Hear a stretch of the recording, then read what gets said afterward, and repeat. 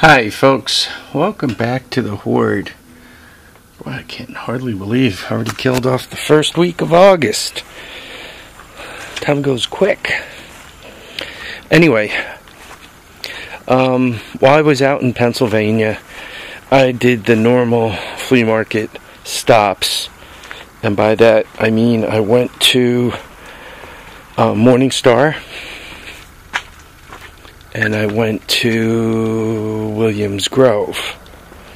I've been, once again, kind of trying to subdue my flea marketing because I got a hoard of stuff that I'm having trouble taking care of now.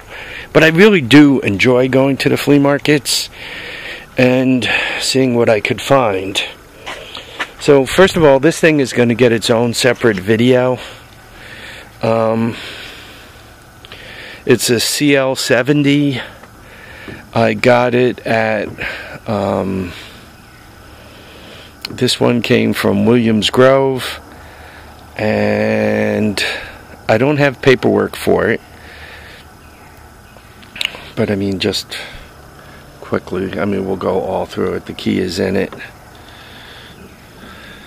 So anyway, I was really happy to find that. It cost me $150. So this is one of those singing fishes. It sings "I Am Alive." It was $1. I mean, the wires and the battery carrier was $1. The clock needs a little love and attention, but it sings for a lease. I think my wife paid $2 for it. I got to put a little time into it. The two rims together, never used. Bearings actually feel pretty good. Anyway, I gave the guy $3 for the two of those. A lot of 50-cent stuff. You guys know I buy these whenever I see them because quarter-inch drive on one side, quarter-inch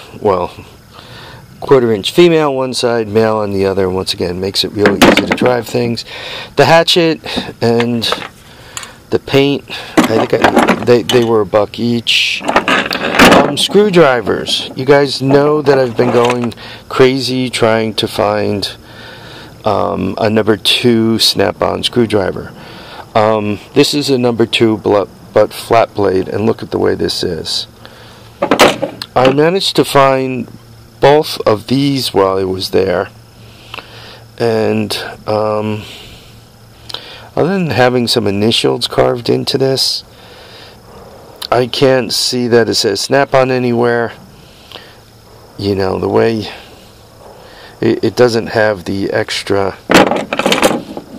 shoulder, so I don't think it's a snap-on, and this definitely isn't a snap-on. But they were two really good quality screwdrivers, and you can just tell by how much they weigh. Particularly this one weighs about the same amount as the snap-on, so I'm hoping that they're halfway decent screwdrivers. The lights, I don't know, they were like $1/4 each. I didn't pay very much. I got the lights and the fish together. I think it was $3. This was 50 cents. They're the Krypton light bulbs. Hammer, $1.50. And this was $1.25. This is, when I say Morningstar, this is where it is and what it is. And you could see for the hammer and the pry bar. Batteries were $3. These are supposed to be good until 2020. Wire, belt wire, $1. This was $1. Looks like most of it is still here. This whole bin of wire was $1. The flicker candle was $1. The spark plug wrenches, both of those were $1. The hose was $1. This hose it was 50 cents or $1. The toilet was 50 cents. And that's about it. That's all I brought home. I had my wife with me at Williams Grove. And if you're familiar with Williams Grove, the market is huge. If one had to compare it to markets, for those of you who were familiar with the old Maybrook, I mean, you're probably looking at 3 times the size. Stormville, maybe twice the size. 3 times the size. Depends how well they fill up Stormville. So, I mean, it's just a huge market, and there's a million things there. And there's other stuff, once again, I could have brought to, own just for the joy of owning it. But I'm trying to, tick-tock, how far are we off of frost, right? September, October, I don't think I'll make it all the way to November 7th or 8th, whatever today is, before we get frost. So, the clock is winding down, right?